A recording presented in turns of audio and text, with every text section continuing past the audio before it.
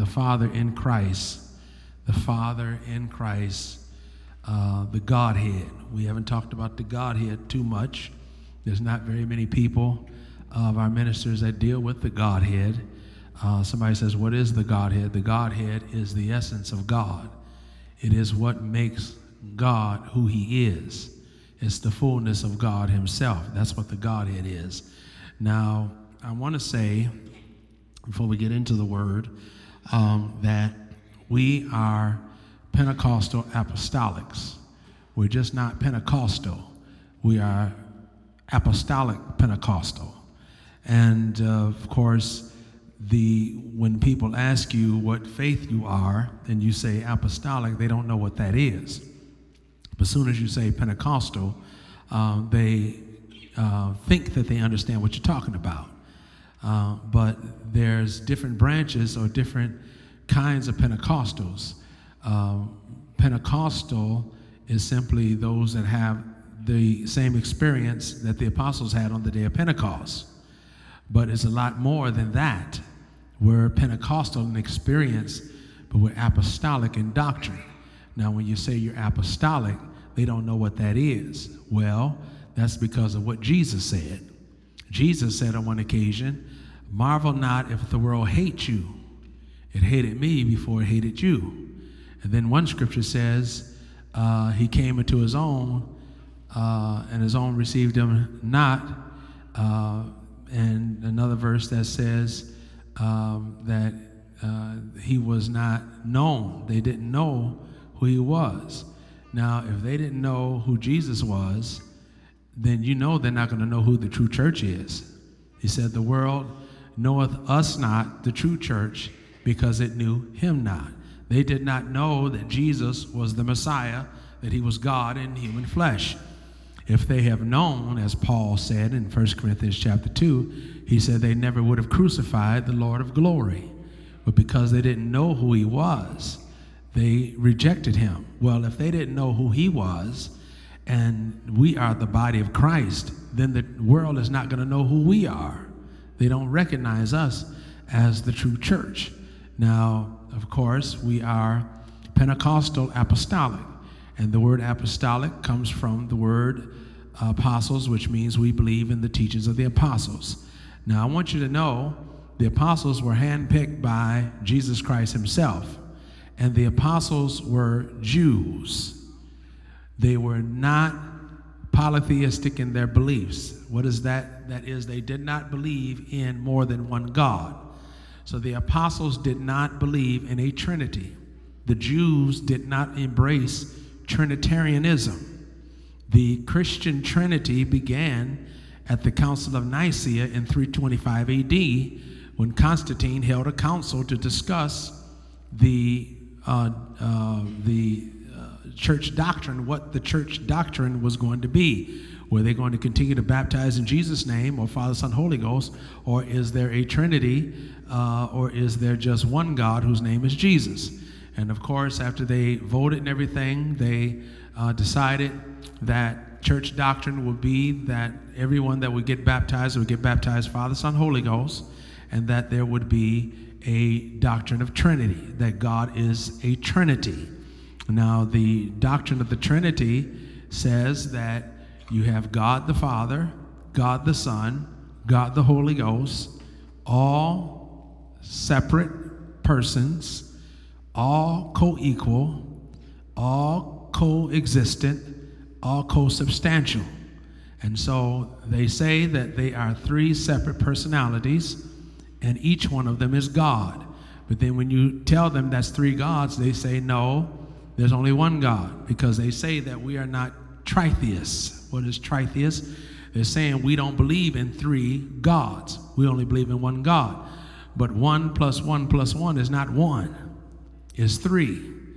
And so we ask them, well, how can that be? How can you have God the Father, God the Son, God the Holy Ghost, all three separate persons, all divine, all co-equal in power, and not have three gods? They say, well, it's a mystery. You can't understand the Godhead. And that's where we get them in the trap.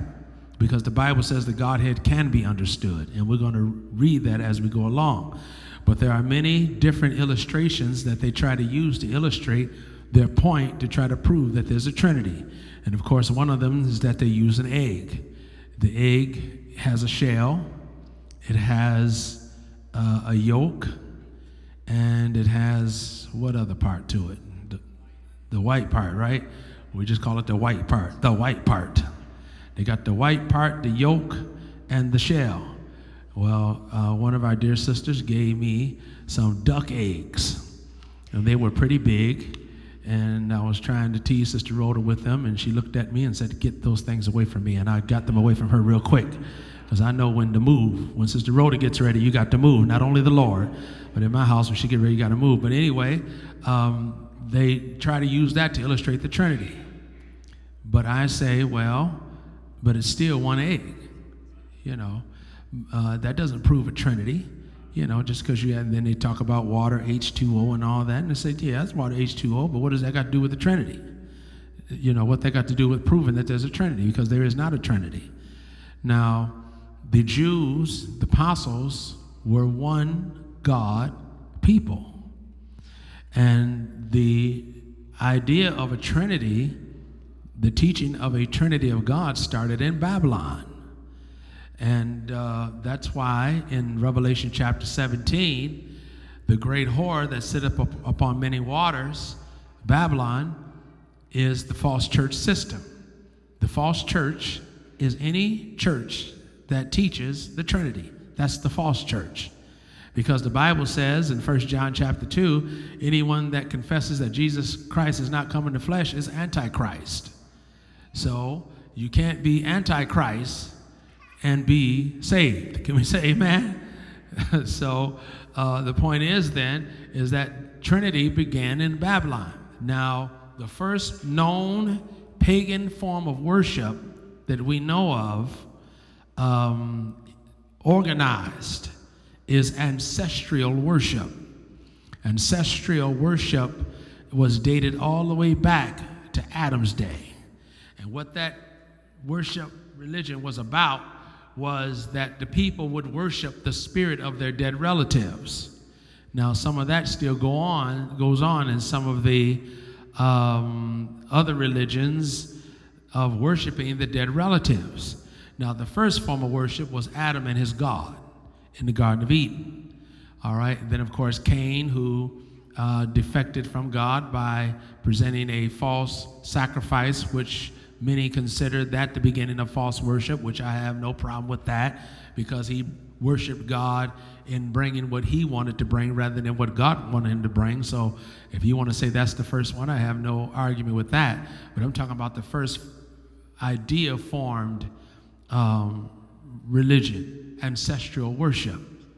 And so there has always been in the earth since the days of Adam a worship of a trinity of gods. But in the beginning, there was only the worship of one God. Can we say amen? And even Abraham, who was the first Hebrew, even he, who at that time his name was Abram, came from an environment of idol worship. And this story I'm about to tell you is certainly most believed among the Jews to this day, that Abraham's father, Terah, had a store that sold idols. His stock and trade was idols. And his son Abram, of which he was called before God changed his name to Abraham, he worked in the store, and the stock and trade was idols. Now, God had appeared to Abraham in Mesopotamia and appeared to him and told him that he was the El Shaddai, the Almighty God. And so Abraham had got the revelation because God appeared to him, according to the 7th chapter, I think it is, of Acts, and let him know that there's only one God, and I am that God. And so, but while he was still working in his father's idol shop, his father said he was going to take a trip, and that he was going to be gone for an extended period of time. So he left Abram, his oldest son, I believe it was, in charge of the store. And so when he got back from his trip and came into the store, he saw all the idols broken up and torn down. Now, this is a story that the Jews believe. And so he asked Abram, he said, well, what happened? And Abraham said, well, you see that great big God over there in the corner? Him and these other little gods got to arguing and fighting, and he beat up and smashed all these other gods. Look, he still got the hammer in his hand. And so his father Terah says, son, why would you tell a lie like that? You know that these idols are not real, that there's no life in them. He said, well, Father, why are you selling them as gods? See, this is where the Lord found Abraham. And so he chose Abraham and decided to build a nation of people out of him, which nation we know as today as the children of Israel.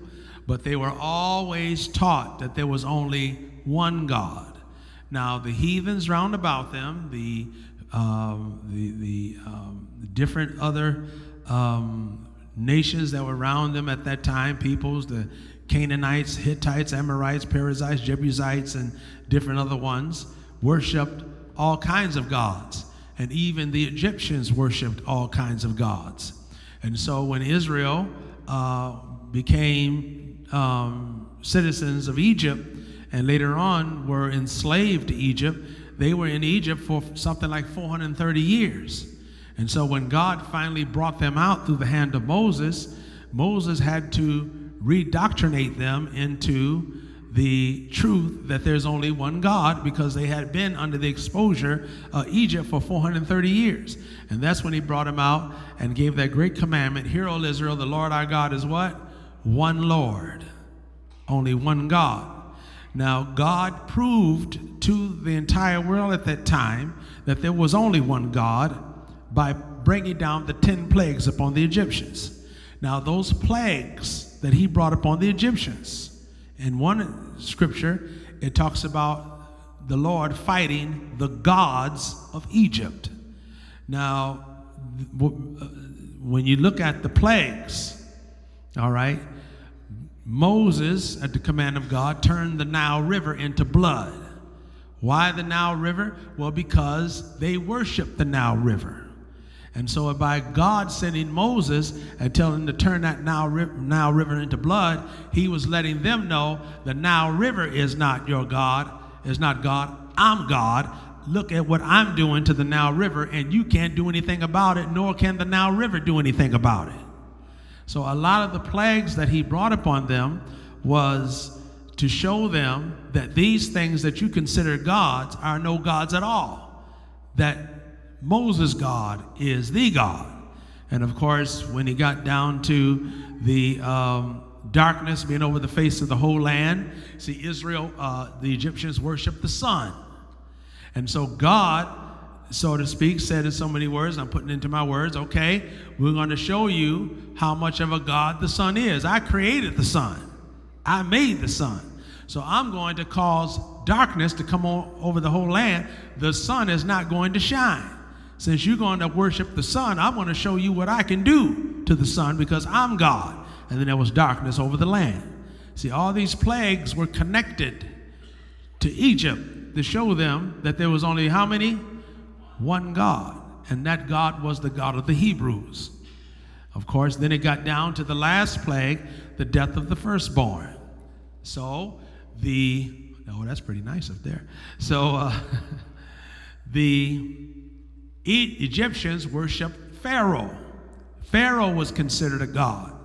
So God told Moses, I'm going to send the death angel through Egypt, and he's going to smite the firstborn in every house, from the firstborn of Pharaoh's son all the way down. And if Pharaoh is such a god, let him stop me from smiting his son.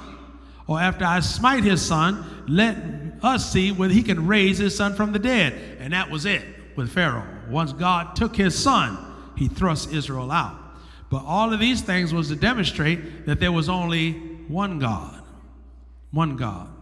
Now, we are apostolic Pentecostals, all right? We are not a denomination. Denominations were started by men. And it started when Martin Luther was forced out of the Catholic Church. He never intended to leave the Catholic Church, but because of the practices of the popes, killing people, passing laws that nobody can read the Bible. If anybody was found with a Bible, they would be killed, that no one had the authority to read the Bible but the popes, and that the popes had the authority to change scriptures as they felt that it should say, and all these other types of things. And Martin Luther saw these things, and he protested against the Catholic Church, and he wrote a 99 thesis and nailed it on the wall of the church in Wittenberg, Germany. And that was it as far as the Catholic Church was concerned. So he was forced out. Now, he was a reformer.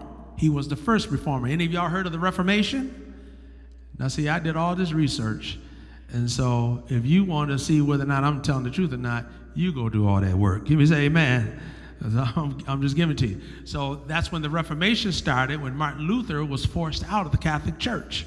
And when he was forced out, those that followed him got together, and he formed the Lutheran faith. Now, the Catholic Church adopted the Trinity as official church doctrine in 325 AD. And Martin Luther held on, Lutherans held on to that doctrine. Now, Martin Luther never believed in the Trinity. He always believed in one God, according to the statement that he made later on. But nonetheless, the Lutherans that were followers of him held on to that same teaching of the Trinity. Then you had others, John Wesley, that left and formed the Methodist faith. He's the founder. Well, of course, it was called Wesleyan after his name, and then later on, the Methodist faith. And then John Smith, who broke off with another group of people with him, and they got a group together and formed a denomination and called it the Baptist faith. And of course, you had the Episcopalians and the Presbyterians and all of these other individuals. And then many years later, the Jehovah's Witness and the Seventh-day Adventists and Mary White and all these things. These are denominations. Now, they are called Protestants because they protested against the teachings of the Catholic Church. Now, we are not Protestants. We are not a denomination. We did not come from the Catholic Church. The Catholic Church was founded in 150 AD. That's when they had their first man. The Apostolic Church started on the day of Pentecost, 50 days after Jesus rose from the dead. So we are not Protestants. We are the only religious faith that believes in one God. Now, the Muslims claim that they do, but they don't. They worship Muhammad. They are not monotheistic. They say that they are, but they worship this God called Allah. They worship the crescent moon. They worship Muhammad, all these things. So they're not really truly one God. Those that in America that say they are don't really know what they're talking about, because they really don't know Islam.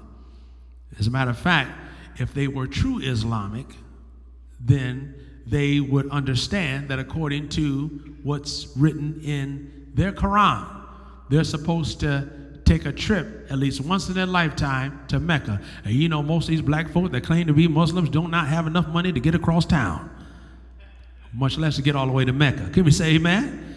Half of them don't even know where Mecca is at. You know, when sometimes it seems like I know more about what they teach than they do, because I've had their book and I read their books. And I remember one time I was doing a round, and this inmate had his rug on the floor, and he was bowing down and praying. And I tell him, I said, Doc, the east is this way. You in the wrong direction. Because they're supposed to pray 7 times a day toward the east, you know. But be that as it may, so the apostolic faith began 50 days after Jesus rose from the dead. The Catholic Church started in 150 AD. And it's kind of funny because when they started, they claimed that Peter was their first pope. Now, I don't know how Peter could have been their first pope, because Peter had been dead for 75 years before the Catholic Church was even founded. Plus, he had a wife. Now, the pope is talking about letting the priest marry. And we don't know how that's going to turn out, but just to let you know, the Catholic Church is the most powerful church in the world. How do we know that? Because how can one religion have so many pedophiles and not go to prison? They just moved them from one parish to another. That's because that's the false church. So when you read in the 17th chapter of Revelation, and we're going to teach on the book of Revelation sometime, maybe, Lord willing, sometime in 2020. We'll go verse by verse through the entire book. In the 17th chapter, it talks about Babylon. Babylon is the false church. Why Babylon? Because it was in Babylon when false religions initially began.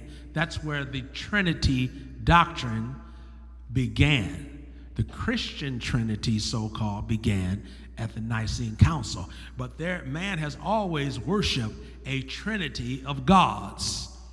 That's why Moses had to let them know, you don't follow the practices of Egypt anymore. He's brought you out of Egypt and take you to the promised land, and it's the one God that has done it. Can we say amen? So keep in mind then that we are Pentecostal in experience, apostolic in doctrine. Now, generally, when you say apostolic, they don't know what you're talking about. As soon as you say Jesus only, they know. Because the term Jesus only, it was considered a derogatory term and applied to us. But when we say Jesus only, we're not denying the Father. Now, one of our bishops wanted to take the Jesus only phrase off of our logo. They've already took the image of Christ off. Now they want to take the Jesus only words off the logo because they say that it offends our Trinitarian brethren. Well, first of all, they're not our brethren because they're not in the body.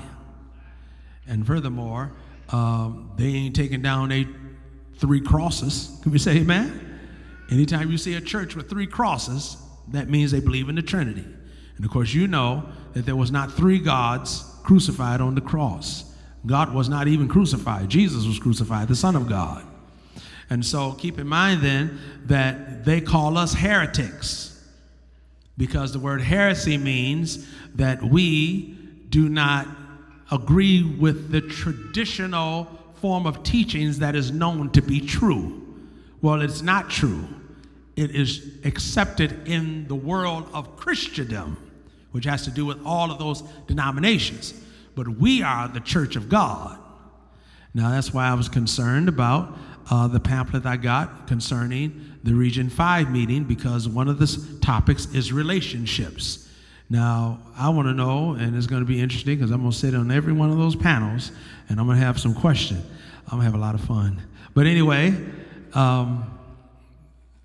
relationships with who? Relationships within the church or relationship with these other denominations? Because the other denominations are not saved. They know nothing about the apostolic faith. Many of them think that they do, but they don't know what we believe like we know. Can we say amen?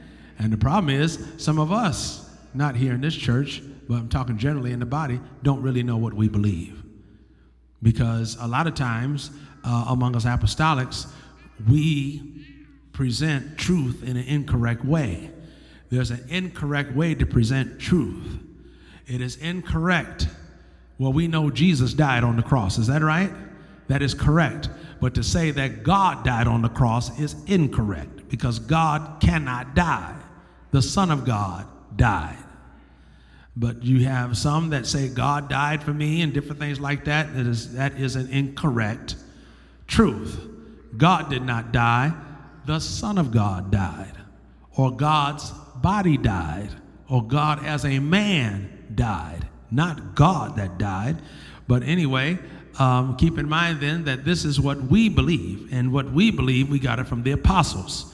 We did not come from the Catholic Church. We are not Protestants. We are not a denomination established by man. We are the church of Jesus Christ that he established 50 days after he rose from the dead. Can we say amen? And so therefore, when it comes to the oneness of the Godhead of Jesus Christ, the identity of Jesus, all of the essence of God is found in Jesus.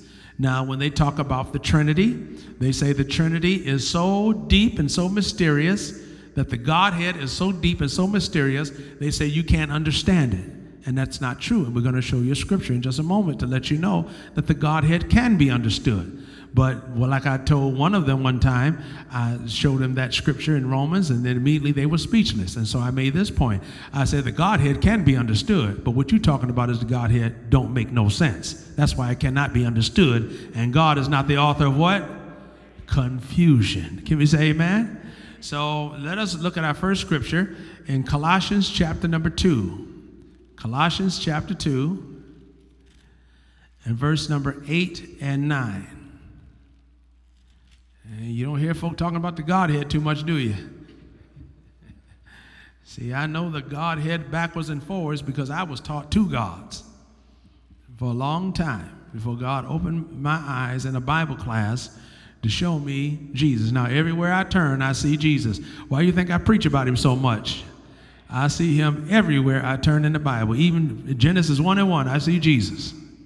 All the way to Revelation 22:21, I see Jesus. Because remember, he said, search the scriptures, for in them you think you have eternal life, but they, that is the scriptures, are they that testify of who? Me. Why? Because he's God. Can we say amen? There's not no 2 or 3 or 4. You know, one woman said that, you know, when you pray, pray to Mary. Because Mary is God's mother, and God has to do what his mother says. Now, you know you never did what your mother said all the time, did you? Neither did I.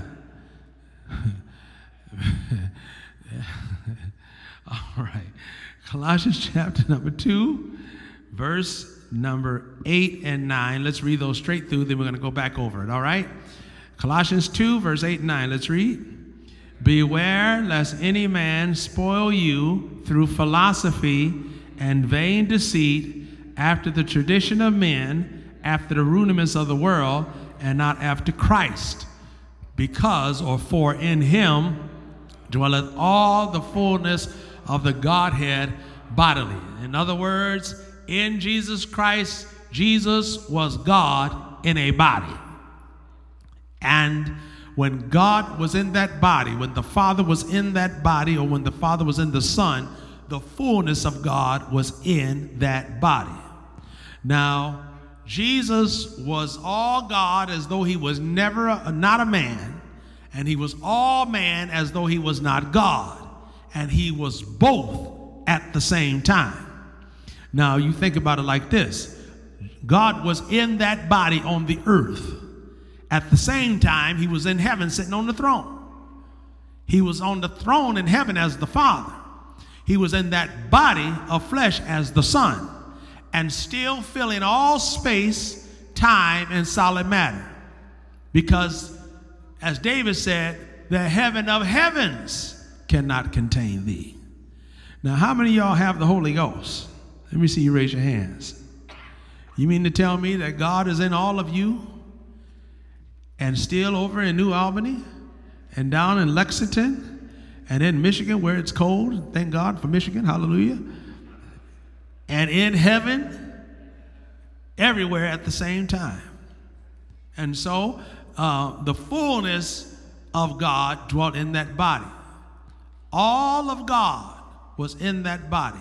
And when we say all of God that was in that body, Jesus, we're not saying that God was all in that body to the point to where he was nowhere else. That's impossible. He's omnipresent.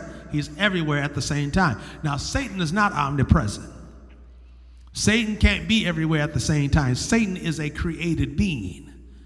God always was. That's why the scripture says he is he who was, is, and is to come. Only God can be what he was, is, and is to come. The Almighty. Can we say amen? So let's go back to verse number 8. Now he says, beware. Beware lest any man spoil you. And that word spoil means to corrupt you. Through number 1, philosophy. Number 2, and vain deceit. Number 3, after the traditions of men. Number 4, after the rudiments of the world, and not after Christ. 4 things we have to be aware of. Now let's take each of them. Beware lest any man spoil you through philosophy. The doctrine of the Trinity is a philosophical thought that came about, as far as the Christian Trinity is concerned, through the era of Greek thinking.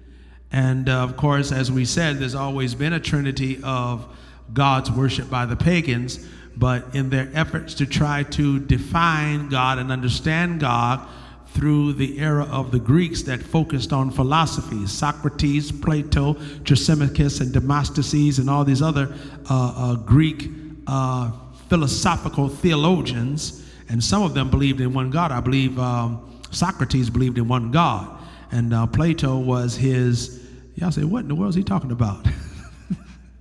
These were philosophers that lived way back when, that tried to understand the scriptures and God through philosophy. And of course, they came up with this idea of the Christian Trinity because they were trying to understand the things of God with their natural mind. And you can't do that.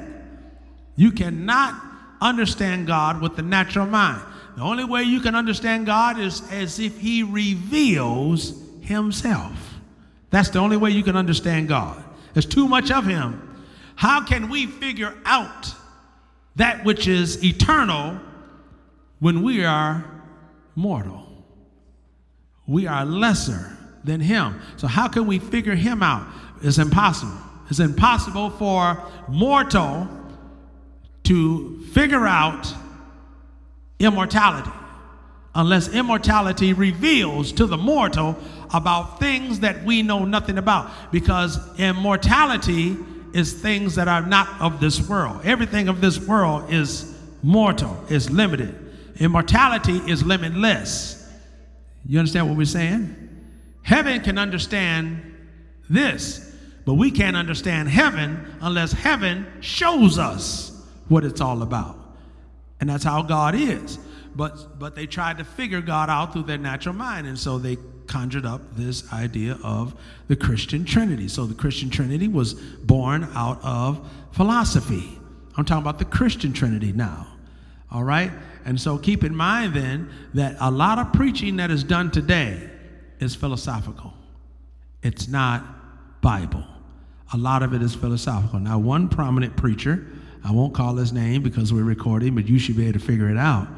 They say that if you bought this book, and I can't remember the name of the book or the author, but it's a sociology book. It said if you bought this sociology book, then you'll have all of the sermons of this particular bishop that's down in Texas that everybody loves to listen to. Now, I don't listen to him because the stuff he talk about, I can't relate to. I ain't never tried to walk away from God and he had to drag me back. Can we say amen? You know, so a lot of the stuff he talk about, I can't relate to. But one of our bishops said that he appeals to the most gullible people in the church. Now, that's what he said. That's not what I said. That's what Bishop Golder said. But be that as it may, a lot of the preaching and teaching today is based on philosophy, not the Bible. It comes out of their own minds and their own thinking as they try to figure the things of God out through their natural thinking. And it can't be right because the flesh can never please God. The only way you can understand God is if he reveals himself to us. That's the only way. If God don't reveal himself, we will never know anything about him. He has to reveal it. All right? Remember when he asked the disciples, who do men say I, the Son of Man, am? And they said, some say you're John the Baptist, Elias, Jeremiah is one of the prophets. Then he said, who do you say that I am? And Peter spoke up for the group and said, you are the Christ, the Son of the living God. What was he saying? You are God in a human body. And Jesus said, blessed are you, Simon Bar-Jonah, because flesh and blood didn't reveal it to you. But who revealed it? The Father which is in heaven. So any revelation we get from God has to come from God. If it don't come from God and you get it from somewhere else, it's not a revelation. I heard one preacher say it's a devilation. It's something the devil gave you, or it's something that you came up out of your own mind. Can we say amen? So we have to be careful. That's why I stick with the scriptures. I stick tight with the scriptures. In the scriptures will give you everything that you need. You don't need a sociological book to try to understand yourself. Just understand this. As Paul said, I know that in me, in my flesh, dwelleth no what? Good thing. That's all you need to know about your flesh. And so get close to God and be like him. Can we say amen? You don't need to be the best version of yourself, because the best version of yourself is going to send self to hell. We need, well, he said, let this mind be in you, which was also in who? So we ain't trying to be the best version of ourselves. I'm trying to be like Jesus. You see, but that's philosophy. That's philosophy. Be the best version of yourself. Well, if self don't have no good in it, so you tell me to be the best version of myself, so I'm going to be the best wicked version of myself? No. He gave us his spirit. And as we live saved, we take on more of his divine nature. What is that? More of his likeness. Becoming more and more like him. Not the best version of ourselves. We want to be like Jesus. And of course, I'm reminded of a scripture in the Old Testament said that man at his best state is altogether what? Vanity. You ever read that? Man at the very best he can be is vanity. What is vanity? Worthless. But see, that just goes to show you that a lot of the preaching, a lot of the teaching is philosophical. It's not biblical. So he tells us here, beware lest any man spoil you through philosophy and what kind of deceit? Vain deceit. Vain deceit. Not just deceit, but vain deceit. There's a lot of preaching and teaching that's going on that's vain deceit. God don't want you poor. You're supposed to be rich. I was channel surfing last night, and I channel surfed to this preacher, and just as I was getting ready to change, he said, come get this water. Blessed water. I did get up and get some water. I went in my refrigerator, got some water. I didn't order none from him. But they selling blessed water. I saw someone selling some blessed soap. Wash this soap, it'll make you clean. So old Dove. Yeah, blessed soap. You see, y'all don't believe me, but I'm telling you, blessed soap. I remember my mother used to get some mail from this Reverend Ewing. And I remember that name because one of my favorite shows was Dallas, and my favorite character was the most wicked person on the show, J.R. Ewing. So I remember Ewing, and he sent this shower cap one time, and he said, let this mind be in you, which is also Christ Jesus. So he said, you put this shower cap on, you have the mind of Christ. Now, I had some things going on with my hair or something, and so I put that cap on and took a shower, and there were so many holes in that cap, it felt like a wet balloon that was on top of my head. Didn't help me at all, Deacon Charles, not at all. Vain what? Deceit. Vain deceit. Deceive you with some stuff that in the final analysis of it, it is all vain. What does vain mean? Worthless, of no value. Can we say amen? You know, getting this $100 line and this $50 line and all that. When you see preachers doing that, you know they're trying to raise their own offering. That's what they're doing. They're trying to raise their own offering. They better not do it here because we have a standard amount. I don't care how much you take up. You're going to get the standard amount that we're going to give you. And the rest is going into church. Oh, yeah. Vain deceit. So a lot of the teaching going on out there is vain deceit, trying to deceive you because they want something from you. Vain. So he says that can spoil you. Vain deceit. Then he says, after the what? Tradition of men. Now, even in the Apostolic Church, there were a lot of teachings among us in the old days that were not Bible. They were just tradition. And the whole, the heel out, toe out shoe, pants, all that was traditions of men. Because in Bible days, they wore sandals. Didn't they wear sandals? Jesus wore sandals. And do you think that they had the Gucci sandals that they have today? No. A lot of stuff. Now, they meant well, but it was still traditions of who? Men. You know, I knew one preacher that said it was a sin for a woman to have a perm in her head, and you should have saw them sisters. You should have saw them sisters. I knew one pastor that said you had to wear one type of stockings, dark. You should have saw them sisters. Some of them came in dressed like Lily Munster. I couldn't even believe it. Yeah, that's what they taught. You know what all that was? There was no Bible behind that. But we had to abide by it because the Bible says obey them that what? I remember my pastor put my sister out of the church because he heard she had on pants. Now, he could have gotten a million reasons to put my sister out because she was a mess.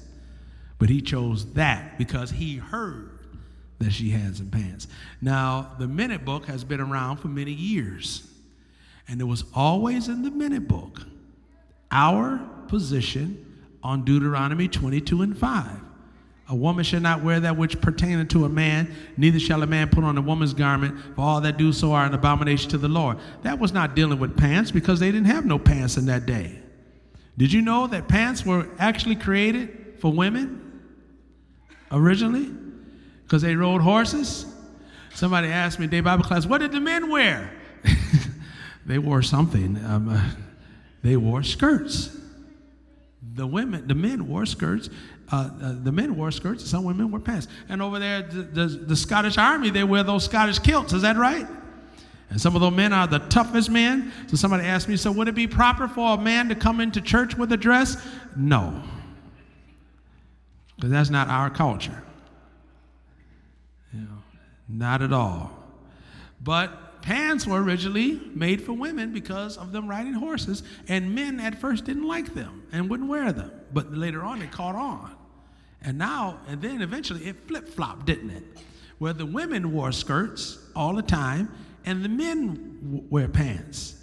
So that scripture is not dealing with pants because there was no such thing as pants. The closest to pants you had in the Bible were linen breeches that the high priest wore, the under priest wore up underneath their robes, which went from the waist down to the thighs, and what we would call shorts. But that scripture was dealing with that a woman was not to dress to masquerade herself as a man, and a man was not to dress to masquerade himself as a woman. It was dealing with homosexuality and cross-dressing. That's what that was dealing with. Now, that's been in the minute book for decades, but many of our brethren were still using that scripture and say no pants. They just were not reading the minute book and instilled the traditions of men. Now, I remember that my pastor taught it was a sin to go to the prom. And we were in high school, and I remember the queen of Jackson High was in my homeroom class. I think I was in the 10th grade. And, of course, everybody was wondering who was going to go with who to the prom. And so she was in my homeroom class, and she was supposed to be the queen of the school, what have you. And she turned to me. Guess what she asked me? Deacon Charles asked me to take her to the prom. I said, I'm saved. I don't go to the prom. That haunted me throughout my whole time at high school. I was laughed, talked about, but I said, I don't go to prom. So she sat back. She said, I ain't never been turned down. I said, well, there's a first time for everything. See, I was getting started back then, right then. I said, you can come to church with me. Well, I don't go to church. Well, I said, well, you want me to go to prom with you, but you don't want to come to church. You need to be saved. Well, I guess she got pregnant. And because her family was so, I guess, prominent or uppity, whatever, when she got pregnant, they moved out of the city and never saw her again. But I did not go to the prom because of the position of my pastor at the time. I didn't think it was suitable for me to go because I wasn't concerned about no prom. I'm out there preaching on the corner. I ain't going to no prom. Well, I had a Sunday school class of about 8 girls that I taught, young teenage girls. And of course, teaching them, and they had all these questions because, the pastor was kind of strict, and I'm in there answering all these questions that they had. And how come we can't go to the prom, and, all these type of things. So, but when the pastor's daughter got of age, she not only went to the prom, but he rented a white limousine for her to go to the prom. And all those girls in my class backslid. And they're still backsliding to this day. One of them became a lesbian. So when I started pastoring, I said, now, Lord, what am I going to do as far as the church standard? I said, because I don't want to set a standard and then back away from it or deviate or fall from it. People say today we let down the standard. What standard have we let down? Whose standard? I'm asking you, whose standard we let down? Most of the time they're talking about the traditions of men, pastors in our churches that have set up certain standards that are not biblically based but expect for you to abide by. So I said, Lord, what am I going to teach concerning makeup? What am I going to teach concerning pants? What am I going to teach concerning earrings? God said, leave all that alone. Teach modesty.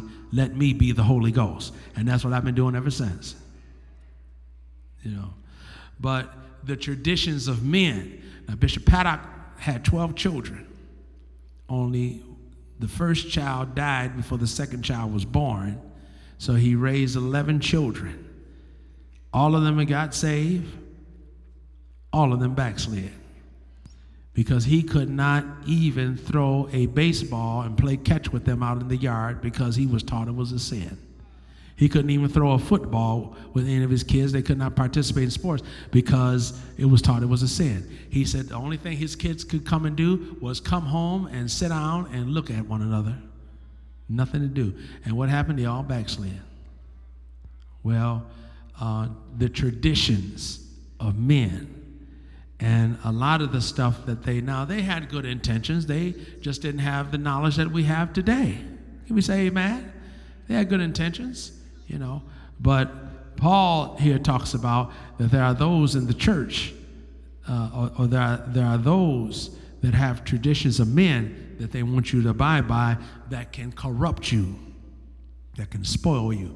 Now, I'm not trying to say that those traditions that they had corrupted us or anything like that, but I'm just using those as an example of the fact that there were traditions of men. Now, where did all that come from? Where did we get all that tough standard from? Well, when God first poured out the Holy Ghost, it wasn't quite in this country, but in the early days of the Latter Rain Church, when he first poured out the Holy Ghost, he poured it out upon the Mennonites, the Puritans, and the Methodist people. And these people lived in the Victorian age, where their dresses swept the floor, and their outfits that they were did not even expose their necks. I'm talking about the Puritans and the Mennonites, these religious people that call themselves holiness churches. It was among them that God poured out the Holy Ghost. And so even the wife, when she was doing the washing in her house on the old washing board, she would not pull up her sleeves and her forearms because a salesman might come to the door and she might forget to roll her sleeves down and go to the front door, and the salesman would see her forearms. That's just how they were in that Victorian age. Well, it was among those people that God filled with the Holy Ghost. And some of the fathers that later on got saved, their parents were from that age. And so those standards carried over into the church. And that's where all of those things came from. But see, God's church is not an American church. It's a universal church. Because you have some folk over in Africa that are saved that wear very little clothing, because that's their culture. Now, you think you're going to go over there and impose our American standards upon them over there, as hot as it is over there? Y'all got real quiet on me, have you? God's church is not an American church. It is a universal church. And there are different cultures in our world that people live in, abide by, just like we abide by and live in the culture that we are in right now. And we cannot impose our culture upon them. And they cannot impose their culture upon us. But God has people all over the world, even in communist China. There's more folks saved in China than there is over here in the United States. Did you know that? No. All right, so the tradition of men, then it says, after the rudiments of the world. Now, the rudiments of the world, the rudiments has to do with the elements that come from the world, or those things that influence the world. We have to be careful not to allow the teachings of the world come into the church and corrupt us. Can we say amen? Now, December 1st, in Michigan, marijuana is legalized for recreational use. And so I called my brother and I said, "You got any weed?"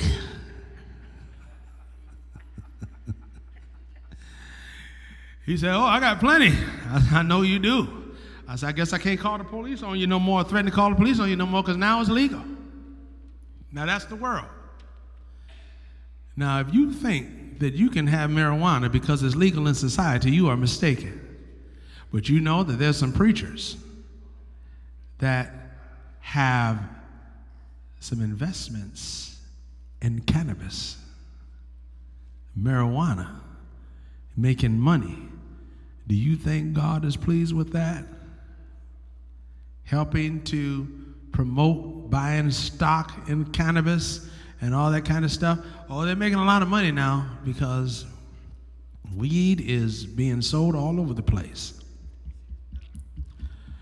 So just because society has embraced certain things, the rudiments of the world, that is not for us. Can we say amen? And of course, the world is attacking the church. We are under attack. When they passed those gay laws, that was to attack the church, and they're coming after the church. That's why we don't do any outside marriages in this church, because I was warned by a lawyer friend of mine that said that these homosexuals are calling churches, trying to get them so that they can sue them with a lawsuit of discrimination. So we just don't do no outside marriages here. You have to be a member of this church to be married here.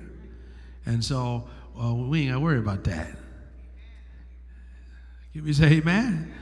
But a lot of them are getting caught up in that, you know, because the devil is attacking the church through the laws of man. And many of our brethren are cowering in a corner, compromising, giving them, and they're being spoiled by the rudiments of the world. We can't allow that to happen. You see, Paul wrote the book of Colossians because they were dealing with a teaching called Gnosticism that was saying that Jesus was just an angelic being and that God is knowledge. And this is why he wrote this epistle. So that's why he talks about beware lest any man spoil you through philosophy, because Gnosticism was being taught and all these type of things, and it was coming to the church. And so he was warning them that knowledge is not God. But then he goes in verse number 9 and says, for in him dwelleth what? All of the what? Fullness of the Godhead bodily. Jesus is God in a human body, not knowledge, not the mind of man. And of course, those were the early seeds of secular humanism. What is secular humanism? The emphasis of man and the de-emphasis of God. And it is being taught in our universities. That's why a lot of our young people, they leave church, go to college, and backslide because they get spoiled through philosophy, vain deceit, traditions of men, and the rudiments of the world. And they come back and challenge us as to whether or not what we taught them and what they were raised up was true. That's what's happening in our universities right now. Well, that's why I told our daughter she had to stay close to home.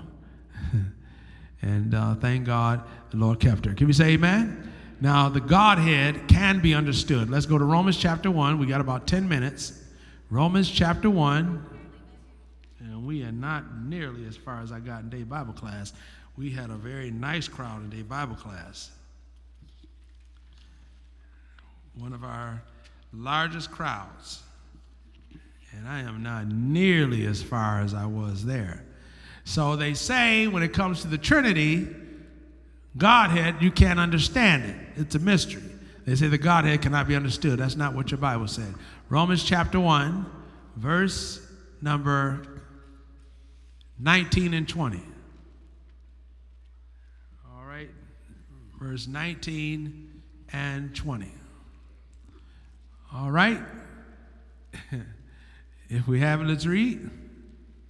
Because that which may be known of God is manifest in them. So how can that be known of God be known? It's manifested. It's revealed in them. Because that which may be known of God is manifest in them. Let's read. For God has showed it unto them. So let me give you an example of that there is one God. That which is known of God, that he's one God, is manifest in them, but God has showed it unto them. Who's that man? God has shown man that there's only one God. Now, how did he do that? Well, man is made in the image of God. Is that right? So when you look at yourself in the mirror, how many people you see? That shows you that there's one God. There's one of you. There's only one of you. Now, I don't believe in doppelgangers. You know what doppelgangers is? Y'all see that movie, Us? Some of y'all scared to say it because you think it's a sin to go to the movies. It's just a sin. You just got to be careful where you go. Doppelgangers, that's a strange movie. Lord have mercy, I had to pray before I went to sleep. Saw that movie. But somebody said you shouldn't have been watching it. You're probably right. I said, is there another Sister Rhoda running around somewhere?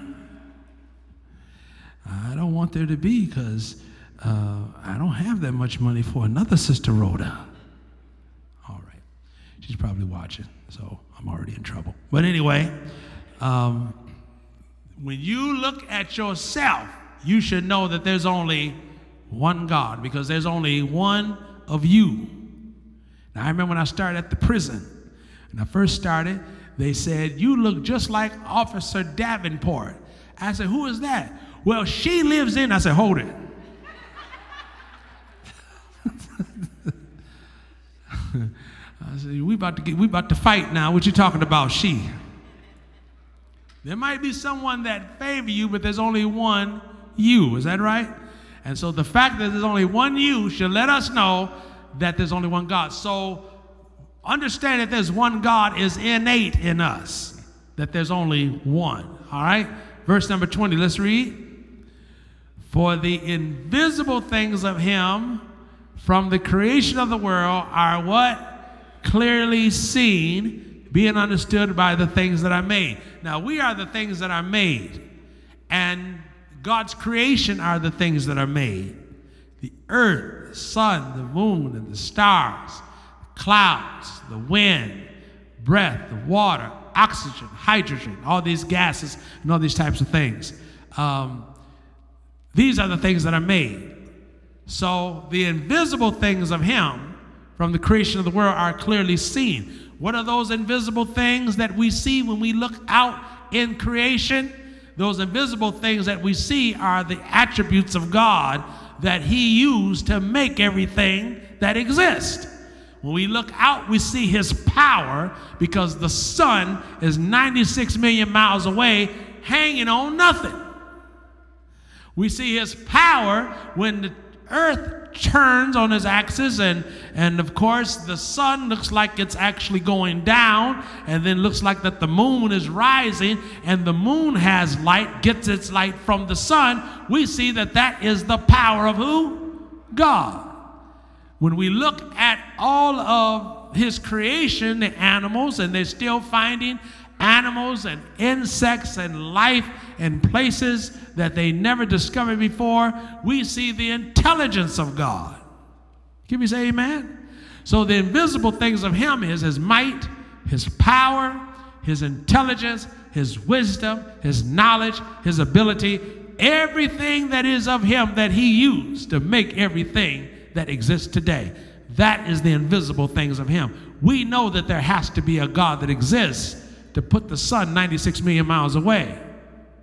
And in the wintertime, the sun is shining and you need to put a coat on. Summertime, the sun is shining and you get darker. Can we say amen? Or your hair frizzles because of the heat. That makes sense? That's the invisible things of him. So he says, for the invisible things of him are, from the creation of the world are clearly seen, being understood by the things that are made. We understand that everything came about by his power and his wisdom and his might and his intelligence. All right? By the things that are made. Let's read. Even his eternal power and what? Godhead, so that they are what?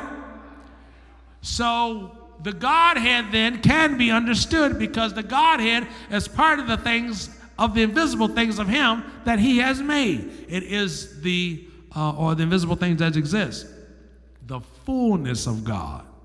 So we can understand that there's only one God. How? Because he reveals it to us. So when they say that you can't understand the Godhead, when they try to explain to you the Trinity, and they say you can't figure it out because you can't understand the Godhead, they are mistaken. The Godhead you can understand, but what they talking about you can't understand, because as Johnny James said on one occasion, it don't make good nonsense. It don't make any sense. Why? Because it is philosophy is not based on the scriptures. Can we say amen? Now, we don't have time. We're going to have to stop because we were just about to begin the Bible class. All this was the preliminary to get you up to the Bible class. But what we want to show you in the upcoming Bible classes is that the fatherhood of God is shown in Jesus Christ. And we were going to look at it from the standpoint of the priesthood and the priest office that God has established in the Old Testament and show you those things, but we just did not have time. I got way further in day Bible class than tonight. I don't know what happened with that, but we're going to close. Are there any questions? Any questions tonight? All right. That was a lot, was it? And you got a question?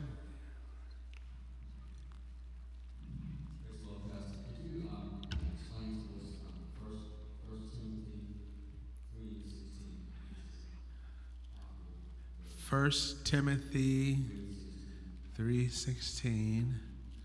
All right. 1 Timothy 3:16. All right. This is one of the verses that are misinterpreted. It says, "And without controversy, great is the mystery of godliness." A lot of preachers like to use this and say this scripture shows the Godhead, but he's not talking about the Godhead. He's talking about the mystery of godliness. What is godliness? Godlikeness. Godliness is a mystery that is revealed. He says, and without controversy, great is the mystery of godliness. God was, number one, manifest in the flesh. Number two, justified in the spirit. Number three, seen of angels. Number four, preaching to the Gentiles. Number five, believed in the world. Number six, received unto glory. God did all of these things to reveal godliness. He took on human flesh to reveal godliness.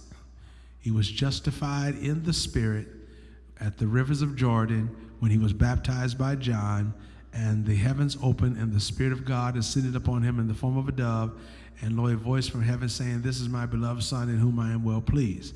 Justified in the Spirit, seen of angels. God, for the first time, was seen of angels because he took on a human body. Because even the angels got to veil his face before God because God is just that powerful. So he was seen of angels.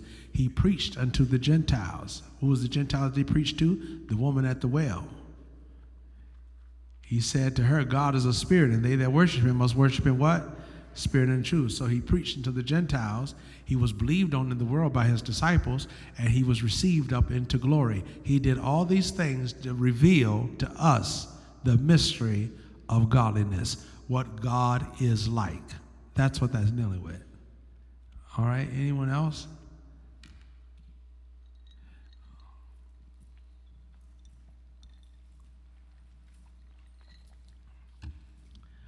All right. Praise the Lord, Bishop. Praise the Lord. When you talk about the tradition of men, for those of us who came up in the 60s, 70s, and 80s, now, we was taught certain things about what to wear, what not to wear. What should be the mindset of the believers who came up in that era, you know? What do you mean? Now, what do you mean? like we was taught when we came in, pants. And that was one of the things that was hard for me to give up. But because, like you said, because it was a teaching, we gave it up.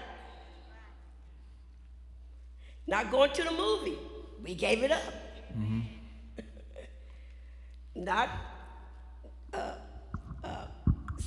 some of the earrings. Even Bishop Stewart started teaching about some of that started. But some of us, we was taught, like I said, all of that was wrong. Like almost like we was stripped. But because we wanted to be saved, we was obedient. Now, we see, you know, the liberality of the saints now able to do these things. What should be the mindset? You know. Well, first, even in the dress, it's a lot of saints is more revealing in the church now. When we came up, we was taught to cover up.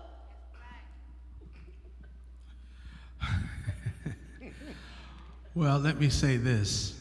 Any pastor back in those days, if they thought that every member of the church was abiding by their standard just because they saw them in church without pants, they are sadly mistaken. Because God's people are the same, regardless of what era they lived in, because people are the same. Now, we have to keep in mind that every pastor has to teach his congregation based on his conscience before God. And what they taught was based on their conscience. A lot of the things that they taught, they had no scripture. Some of them, because of the volume of scripture that they had knowledge of, they came to those conclusions that you should not do these things. Now, a lot of times they didn't have no scripture for it. But today we have more revelation of God's word. We have more understanding of the scriptures that they had in that day. Now, the subject of pants. It's always been in the minute book, our position on that. It's just that some of the pastors were not teaching it. Because even though that they signed license stating that they abide by the teaching of the minute book, they didn't. Bishop Paddock told us a story about 9 pastors that filed a complaint against their diocesan because the diocesan was teaching that it was a sin to wear pants. And the sisters were working in the fields picking apples off trees, and they were on ladders. And the men would walk by looking up underneath their dresses because they were on ladders. And so the sisters petitioned to their pastor about being able to wear pants. And the pastors went to the diocesan, and he said no. Now, there were 9 churches involved in that. Now, Bishop Paddock, I believe it was on the Judiciary Committee, and so he got the complaint. And so he went to the bishop board about it. On that bishop board, among others, Bishop Grimes, Bishop David T. Schultz, Bishop F.I. Douglas were a few of those men that were on that board. And they filed a complaint against the diocesan, and they brought these complaints to the bishop board saying that can the sisters wear pants because their nakedness is being exposed, and these are jobs that they have to have in order to survive, to take care of their families.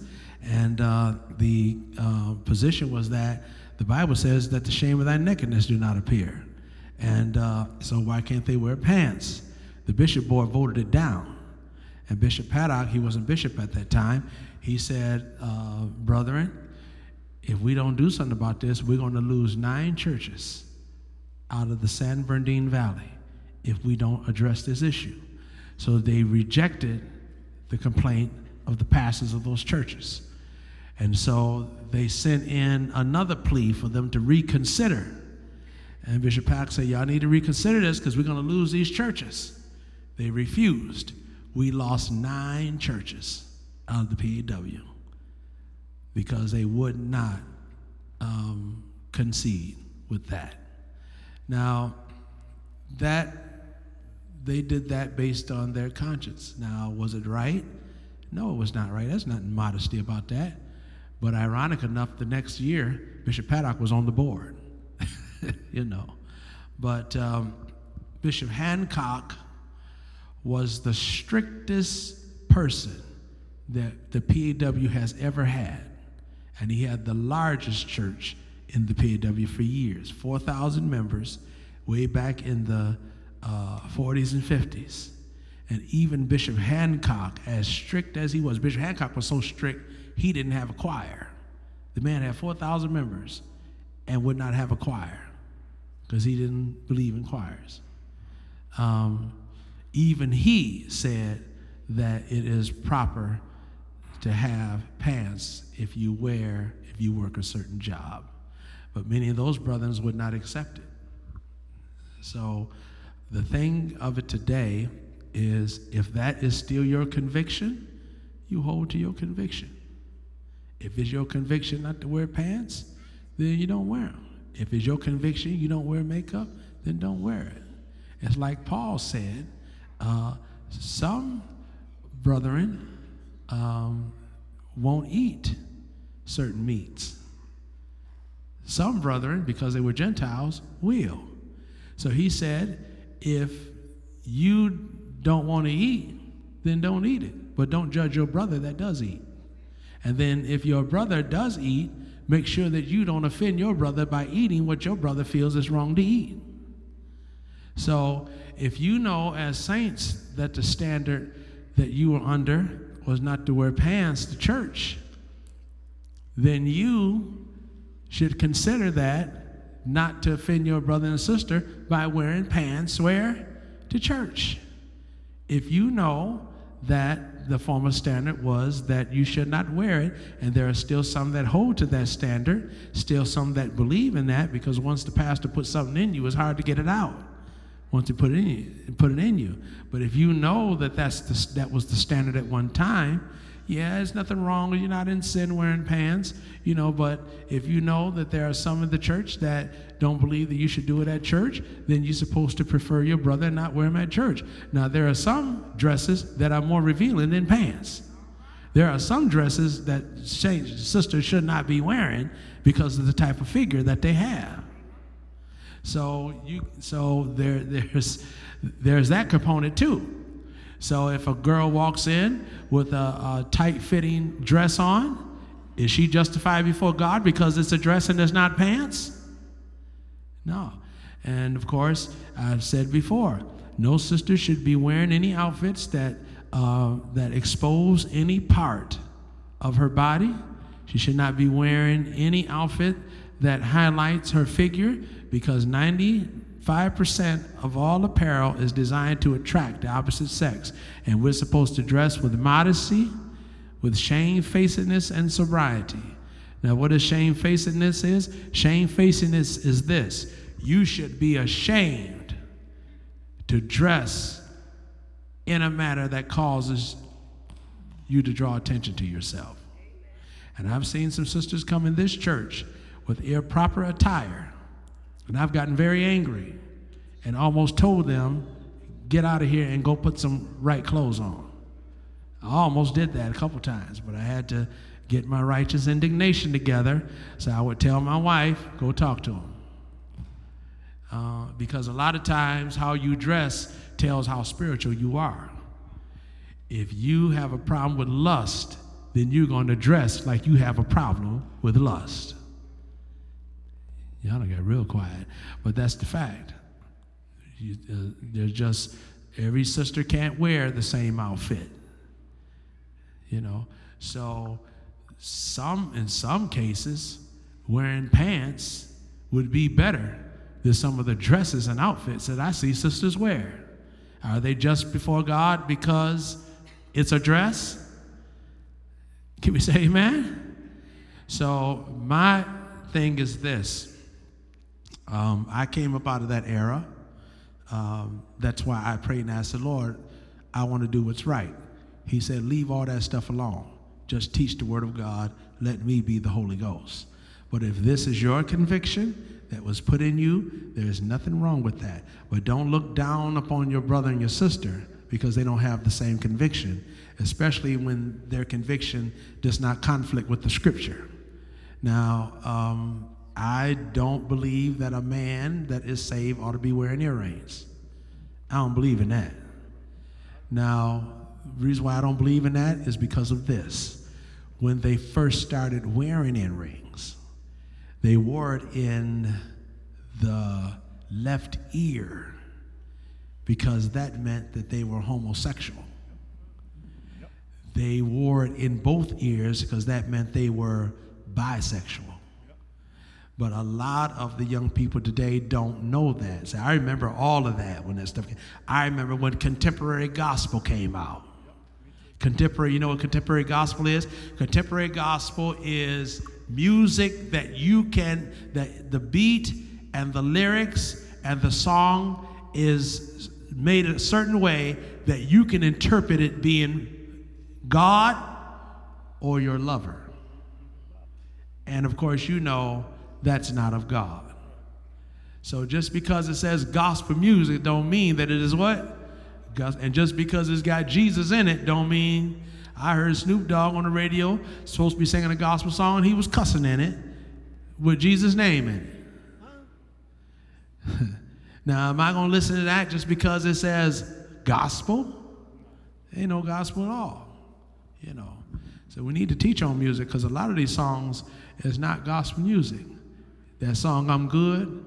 I woke up this morning, I'm good. I got a nice job, I'm good. I'm good, I'm good, I'm good. He didn't say God was good, he said he was good. Now, there ain't no gospel song, you know.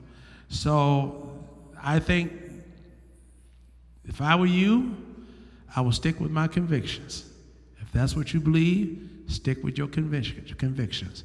But don't look down upon someone else that don't have the same convictions that you have, but nonetheless do have convictions that are not conflicting with the scriptures. I don't think it's wrong for women to wear earrings. I just think that everything that a woman does should be in modesty. And everything that a man does should be what? Modesty. I don't agree with all these men wearing these tight suits. I saw a Suffragan bishop in Michigan, and I walked up to him and said, Doc, I'm tired of looking at you with these tight suits on. The other district elder about choked on his food. I said, we all know that you got muscles and everything. I said, but, and I started pulling on his jacket. I said, what is wrong with you, man? You're supposed to be a Suffragan bishop. Now, he got mad. I thought he was going to throw that chicken at me. He was mad. But if he threw it, I would have ate it. But I told somebody when I saw him, I'm going to tell him, and they didn't believe me. I said, you walking, and I didn't know that in some of his Bible classes, he would take off his suit jacket and have a compression shirt on. Now, you know that ain't modesty. Do you know what a compression shirt is? Now, what kind of modesty is that?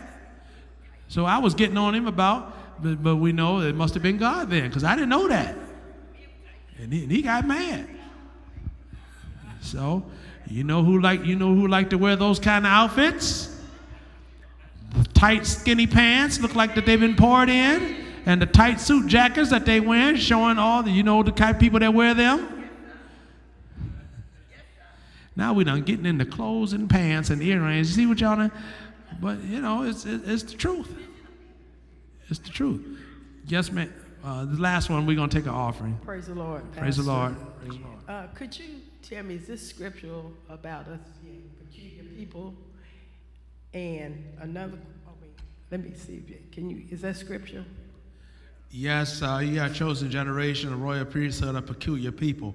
Peculiar means a special kind of people in the sight of God. Okay. That's what that means. Excuse me, I'm sorry. And another one is, it's a scripture about it says, we're in this world, but not of this world. Right. It's that scripture too.